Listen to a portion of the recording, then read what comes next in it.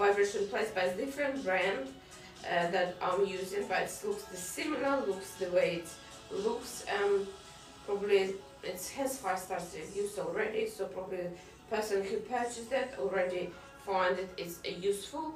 So yeah, that's, you know, they're all pretty much the same, especially if you go into the gym, guys.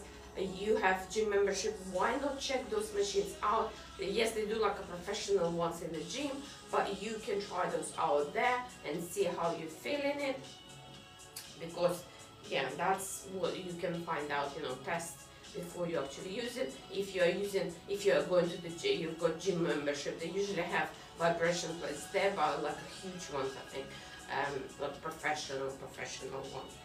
But this is just a home, you know, version, but it's very sturdy, very like robust machine, which is a good, very well made. Okay, that's the at the moment this is the machine available on TikTok, and the one I'm using should get back in stock soon.